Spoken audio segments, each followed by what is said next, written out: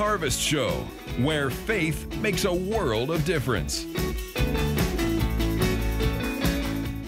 Hello, everyone, and welcome to another exciting edition of Harvest. Valerie Lowe alongside Stephen Radulich and Chuck Freeby. And joining us a little later on in the show is Adelle Campbell Dickie. She shares her incredible story about a fatal accident that transformed her life with the help of the Holy Spirit.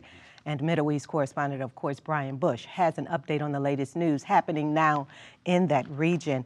And Chuck, I don't know which is warmer, the temperature outside or the presidential election. I mean, man, what's going on with the weather? Well, the weather here in the Midwest is oppressively. You should feel right at home, Florida girl. I do. When I stepped outside this morning, I was like, whoa, this feels just like Orlando. But after being here several years, I'm kind of getting adjusted to 4 seasons, so it was hot to me today. It's definitely hot, and what's interesting is we're talking on the set before the show that there are football teams in the area going through 2-a-days right now. Oh my goodness. And you feel for those kids out there, and hopefully, you know, we've changed a little bit in our climate towards football.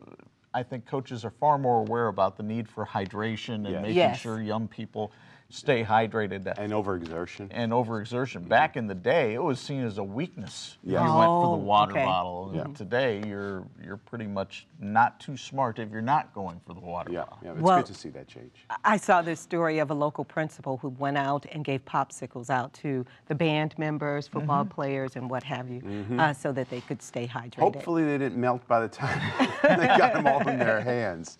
But the weather's not the only hot thing. We've got a great special coming up tomorrow that we want to make mention of and let our friends and viewers know. Much anticipated World Pulse Festival 30. It was amazing. And tomorrow is the broadcast release of the 1-hour special of WPF 30, highlighting both the artists in front of the stage and behind the stage, getting to catch up with many of the artists to kind of see what makes them tick. Yeah, so if you didn't get a chance to attend World Pulse Festival, just catch us tomorrow morning.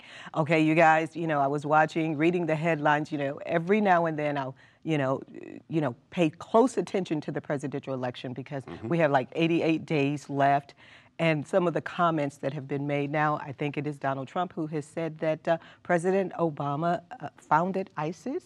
Were those his words? We'll be covering that in the international news segment. So we'll just let that go right now. There's a lot coming up, and we want to know your thoughts. You can join the conversation on Facebook and Twitter, and at live@LeSEA.com. We'll be right back with World News.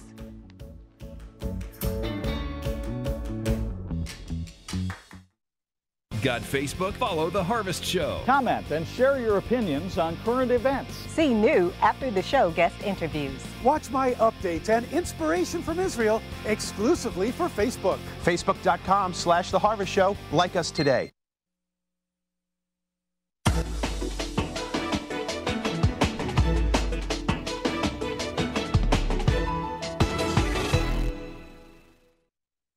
on this Thursday, August 11, 2016, here's what's happening in your world. A Canadian man previously banned from associating with Islamic State extremists has been killed as Canada's National Police Force thwarted what they believed was a suicide bomb plot. The suspect was Aaron Driver. He's a man in his mid-20s, originally from Winnipeg, Manitoba. Driver had been under the spotlight for at least a year as authorities believed he was a threat because he could help terror groups. At a campaign rally in Fort Lauderdale Wednesday, Donald Trump did say President Barack Obama is the founder of the Islamic State group and that somehow the group is honoring Obama. You know, they honor President Obama. ISIS is honoring President Obama. He is the founder of ISIS. He's the founder of ISIS. Trump also discussed emails released by the conservative group Judicial Watch that shed light on ties between the State Department and the Clinton Foundation. Republicans say those emails show improper influence on the State Department by the Clinton Family Charitable Foundation. It's a claim Clinton's campaign denies. Now, the father of the Orlando gay nightclub shooter was spotted at a campaign event for Hillary Clinton in Central Florida. Sadiq Mateen was standing in the crowd and taking photos behind Clinton during the Monday night event in Kissimmee, south of Orlando. A campaign official said Mateen was not invited to attend the public event, and the campaign was not aware he was there until it ended.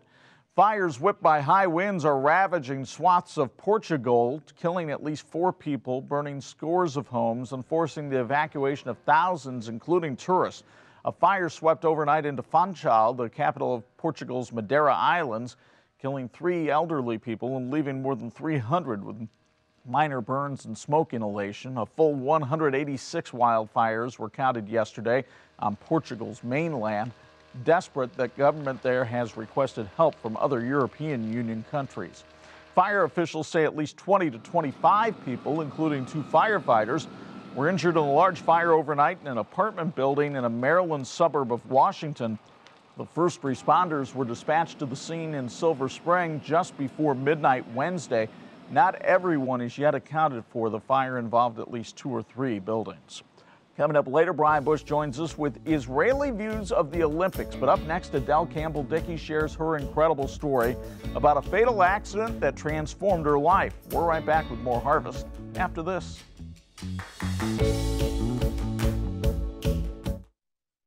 Hi, this is Stefan Radulich with Feed the Hungry, and I want to encourage you to become a Full Life Monthly partner today. Why is that so important? Well, because children like these children at the Kiryandongo refugee camp come to school every day for a hot meal. For all of these kids, this is the best meal they're going to have. For many of them, it might be the only meal that they have on a given day of any month. Because of your monthly support, we can make a monthly commitment to schools like this. It takes $6 a month to take care of 1 child. So maybe today you can make that $6 a month commitment, or 12 or 18. Or maybe you can make a commitment of $30 or $60. And for doing that, I want to say thank you and God bless you. Please act now. These children need your encouragement. They need to know they are not alone. Please call 1-877-769-9270 or visit feedthehungry.org to help a child know how good a full life feels. Adelle Dickie is a remarkable woman, widowed at a younger age. Adelle has been able to share the moving story of her personal losses to audiences worldwide, bringing hope, encouragement, and practical insight to others who need to know that despite life's trials, God's strength can cause us to triumph. Good to have you with us again. Thank you. I can't remember when, but I know that we've it's been a few years. We've been here before. Yeah, 2006, our producer said. Adelle, good to catch up again. But just let's kind of start from in the big picture of your life and story, and really just the fact that at every turn God seemed to be there. Right. Well, I didn't grow up in a home that attended church, so I walked up the street at about the age of 6, and a lady invited me in, and I began to go to church, and at the age of 12, she asked me to go to a church camp, and I went there, and I began a personal relationship with Christ that has changed my life and sustained me through many, many things. And then I began going to a church and getting a good foundation, and at the age of 18, on my way to church one evening, a 5-year-old little boy ran in front of my car and was killed instantly. Wow, wow. Yeah. Now, just taking a moment to look at that, you young girl driving, you know, and that must have been a devastating thing to try to process and make sense of. It was very interesting because that church camp that I went to year after year, they had you memorize Bible verses. And I realized at 18 that all the things that I had memorized, I needed to somehow get from my head to my heart. And that process took a while. However, God just put the right people in my path, and He showed me in His Word His promises. He'd never leave us nor forsake us. And He is our comforter. And I learned so many things during that time. But yes, it did take some processing. I know a big part of your ministry deals with the issue of forgiveness. Right. And you know, that kind of a seminal moment, you know, accidentally taking a life. How did you kind of discover forgiveness? How did you receive forgiveness? How did you ask for forgiveness? Yeah, the parents of the little boy that I had hit were Amish, and they wrote me a beautiful letter of forgiveness. And then I realized that I was holding myself responsible, and I had to realize that it was an accident. And I think forgiveness is twofold. Once we we choose to forgive, and then continually a process of letting go each time that comes up. And so it was a process, once again, of learning to forgive, choosing to forgive. Well, Adelle, it's, sometimes we play this in our minds that I do forgive myself, I'm forgiven.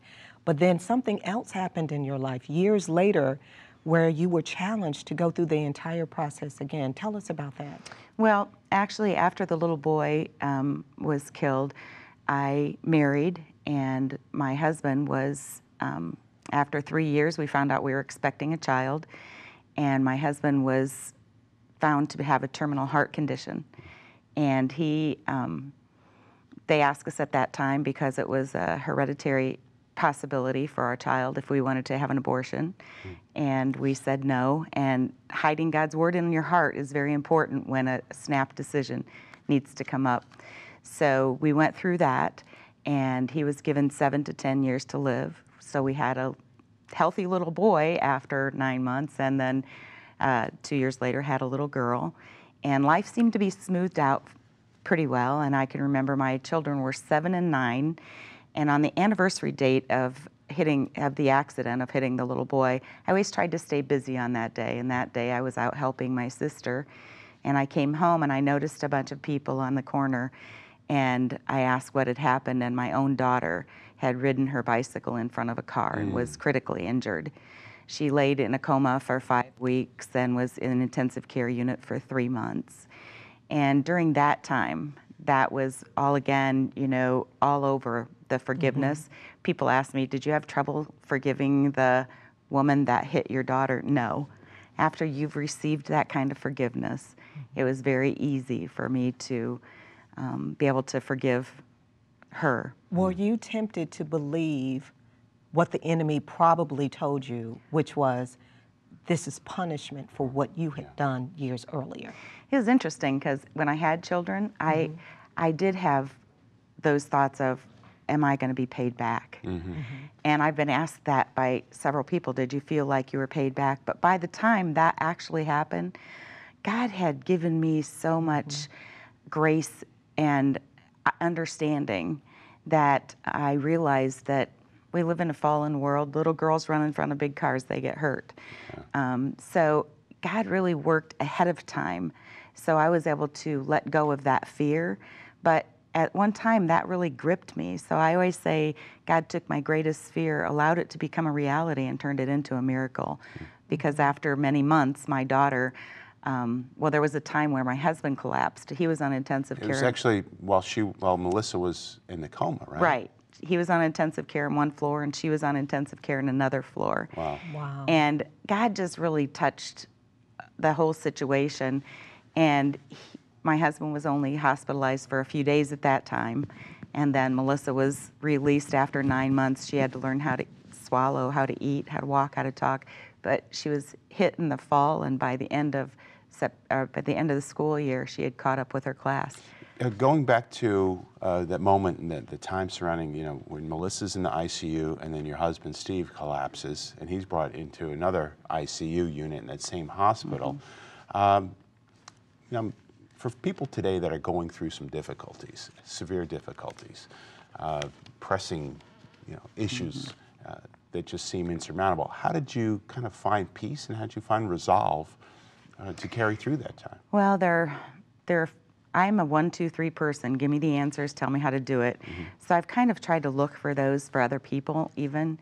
And I realized that first I needed to totally commit the whole situation to Him. Just give it over. Gonna step back and step away. And then trust. My life verse is Proverbs 3, 5, and 6. Trust in the Lord with all your heart. Lean not into your own understanding, but in all your ways acknowledge Him, and He'll direct your path. And that's what I had to do. I couldn't lean on my own understanding. I couldn't figure out why all this was happening. I just had to trust. And in that trusting, I realized that during the good times, you really have to feed into yourself, and you have to have some things in place in our life. We all need those things, and that is daily get close to the Lord, get into His Word, get a great prayer life, spend time in prayer. I always say nuzzle up to the Lord, because I feel comforted by doing that daily. And also get people in your life that will help you, whether that be your friends that you can talk to, your pastor, or a Christian counselor. I'm big on that because suffering's twofold. One, you walk through it and you learn a lot. Two, when we reflect back on it, we learn even more. And sometimes we need help to do that. And so those are some of the things that I learned during that time, and to hold on to his promises. Well, Adelle, you know, we were talking in the green room, and you just seem to have so much joy and contentment, peace. And, you know, other people have turned to alcohol and drugs when going through a difficult time. What do you say to that person who's struggling right now with something that has been so tragic that they have had to turn to something or someone other than God? I try to get them to see that God is the only answer. And the joy I have is amazing of what the Lord's done in my life, and I'm just so grateful for that. But my husband, my first husband, Steve, was an amazing man in the fact that when he was diagnosed and told that he had 7 to 10 years, he looked at me and he said, there's a lot of sickness in our home, and for that same amount of sickness, we're going to balance it out with a sense of humor. And in Proverbs it says, laughter is good medicine. And so I try to, I'm a little off sometimes. I try to make people laugh, and no matter where I'm at, let's go to the grocery store and make the girl at the counter who's had just terrible people walking through wanting her to rush, make her feel good. You know, let's take time to enjoy each other and love on each other. And for me, that's a key. It's make today count. Make today count. And that's the biggest part. Well, we're going to give you an opportunity to make today count. We've got about a minute here, Adelle. And if you just take a moment and pray for friends that are watching. If you're going through some serious situations today and you just feel like you can't get out from underneath the burden, the weight, maybe it's an issue of forgiveness, maybe it's an issue of loss, maybe it's just an issue of, you know, you're just stuck and you don't know where to go, what to do. Can you pray for our friends watching today? I sure can. Our gracious Heavenly Father, we come before your throne of grace, thanking you and praising you for who you are.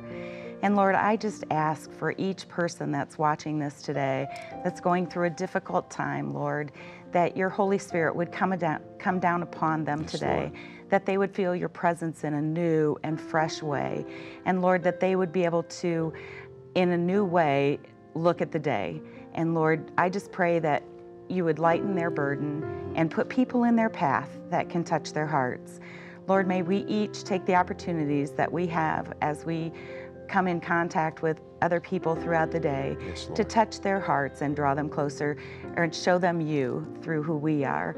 Lord, we just thank you and praise you for who you are and what you do. In Jesus' name, amen. Amen. Amen. Thank you so much, Adelle. Thank you. So glad you could be with us today. And to connect with Adelle Dickie, go to AdelleDickie.com. Or as always, you can go to our website, harvest-tv.com, and find an easy way to link there. Coming up later, some more prayer requests. We're going to continue to pray. But up next, Brian Bush joins us with Israeli views of the Olympics. We'll be right back.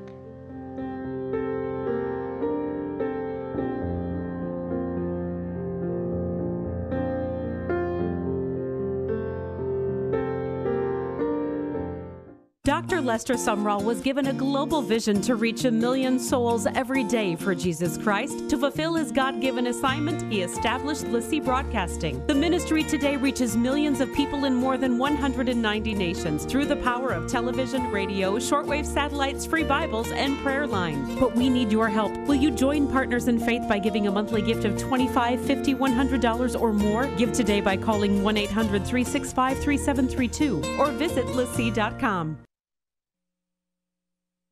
If you want to do more and be more, but your stamina runs out of steam, you need the top-selling Essential Vitamin Mineral Pack by Dr. Rodrigo Rodriguez. The Doctor's Making Healthy Choices Essential Pack costs only $59.95, but the health benefits are priceless. You get mineral concentrate, an unsurpassed formula of trace minerals essential to good health. Omega-3 for overall vascular support and healthy brain function. Vita Sprouts, a superior form of multivitamin vitamins, and you get Sol You-See for a strong immune system. That's mineral concentrate, omega-3, Vita Sprouts, and Sol You-See. An incredible value for only $59.95. And if you act now, shipping is free. Call 1-800-965-2345 or go to mhclife.com to get the Doctor's Essential Pack from Making Healthy Choices. That's 1-800-965-2345 or mhclife.com.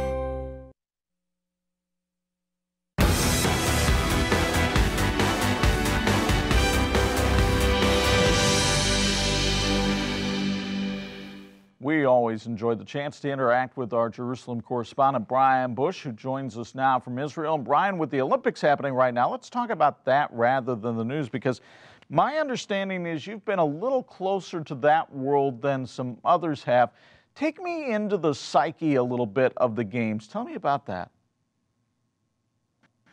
Well, you're flattering me a little bit, Chuck. I worked out with athletes in my youth, and my daughter has been trained by Olympians, and she's pretty good. But, you know, first of all, you have to differentiate. You have to understand there's the different aspects of the Olympics.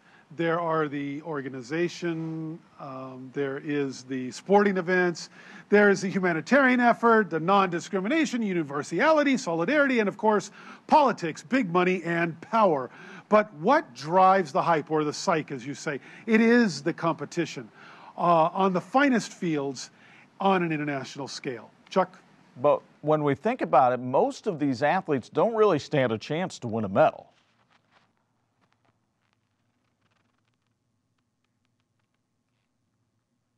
Brian, can you hear me? Seems we may have lost our connection with Brian. Well, I hear what you're saying, but without a pool of athletes to compete, there would be no winner. And the same could be said about the World Games, the Asia Games, the European Games. But look at the Australian who won the 100-meter freestyle and swimming. He dug down deep and came from behind, and he wasn't expected to. He was counted out. And then there's the American swimmer, Katie. She is supposed to win everything, you know, but her team in the relay set her back deep in the pack. Yet she came from behind against overwhelming odds and won it for America in that competition. It is the competitive will and the manifestation. And there's nothing like watching it play out in a field of competition. Chuck? Brian, there are some Christians who don't like the idea of the Olympics. There are others who call it a waste. How is it viewed over there in the Middle East? I've heard people express those opinions, and I respect folks' view on that. You know, here in the Middle East, well, let's start with Israel. Israel sent a delegation of 27, which is pretty large for a small country like this.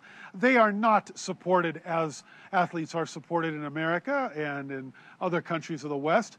But, you know, overall in the region, there isn't the same emphasis and culture that children are brought up with about sport. In a large part of the Middle East, serious sport is laughed at. But the one exception is the World Cup, which also happens every 4 years.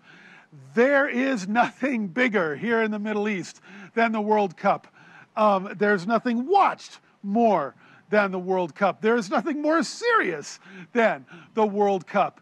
It is the biggest sporting event, the Coupe du Monde. Chuck? All right, thank you for those insights, Brian. A reminder, Brian gives us exclusive content from Israel, but it's only available on the Harvest Show Facebook page. So please make sure you like us on Facebook. We're right back with more Harvest after this. Friends like you have helped send over 700,000 Bibles around the world through our Spread the Word ministry. We're so thankful for your support to help us take the best news of all time to more of those hungry to hear it. Through your generosity, many thousands have already read about the saving grace of Jesus Christ. And with your support, we look forward to helping fulfill Dr. Lester Sumrall's vision of reaching the untold billions yet untold with the gospel. What if I told you that there's a place full of loved ones' photos that gets prayed for regularly? Prayer offers a direct line to God, so who couldn't use a little more of it? Getting yourself or your loved ones on this wall is as easy as click and send. The chapel at LeSEA Prayer Line has a wall of love that's waiting to be filled up. Just email your pictures to prayer@lesea.com. That's it. Our chapel has been a focal point for prayer for the last 18 years. Let our prayer team pray for you.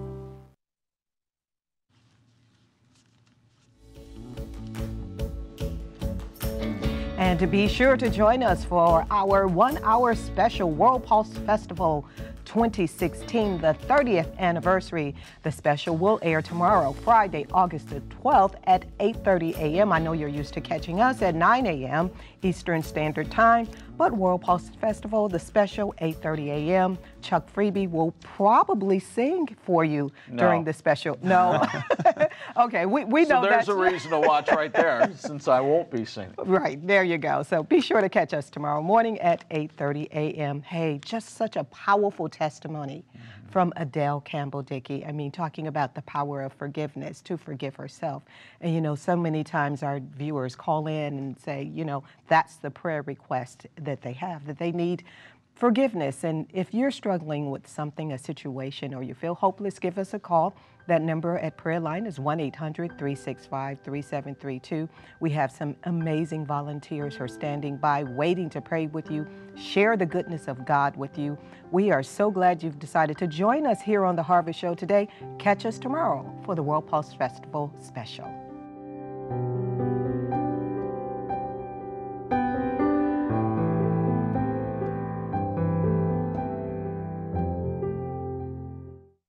Since 2000, Live from Studio B has become an intimate venue for over 250 of today's most recognizable and up-and-coming Christian artists. Oh God, and you have made me new. Visit livefromstudiob.com for performance schedules along with archive shows ready to be streamed. Live from Studio B, up close and personal with your favorite Christian artists. You know, there are so few things in this world that you can count on anymore, especially when it comes to our financial future and planning for retirement. We live in a dynamic world defined by change, but when it comes to securing our retirement income, we want stability, not uncertainty. And that's why I consistently talk about charitable gift annuities. A gift annuity provides a safe and steady income stream which is fixed for life, and you are investing into changing lives for Jesus Christ at the same time. If you are over 49 and a half years of age and you have at least $10,000 in a savings account or CD, call us today. Let us show you how you can have at least one form of retirement income that you can count on. When you lay up your treasure in heaven, you can count on it being there, waiting for you. So call us today and let us help you have a secure income for the rest of your life.